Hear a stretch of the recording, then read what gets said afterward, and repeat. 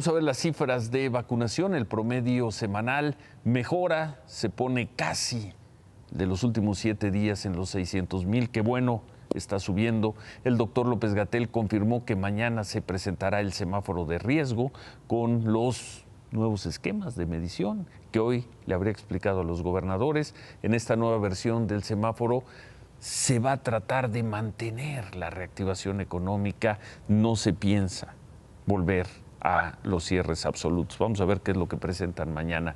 Y en plena tercera ola, pues van a tener que regresar los burócratas, los trabajadores del gobierno a las oficinas.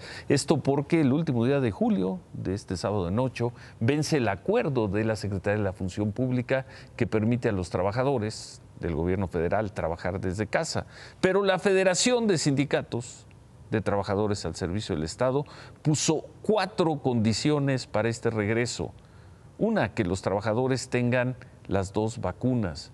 2, que se les entreguen cubrebocas, caretas y guantes, que se saniticen los espacios de trabajo y que se practiquen pruebas de COVID 72 horas antes de regresar a trabajar. La carta, se le envió esta carta con estos puntos, se le envió el líder de la Federación de Sindicatos, Joel Ayala, al presidente López Obrador.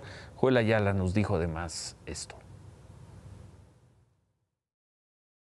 Es un condicionante en protección de la vida de los trabajadores. Si no se acepta estos requisitos de seguros de protección, no van a regresar.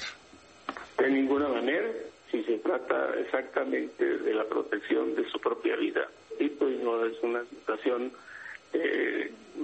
subjetiva, ¿no? Es los antecedentes negros, patéticos, que tiene México ante la exactamente no muy apropiada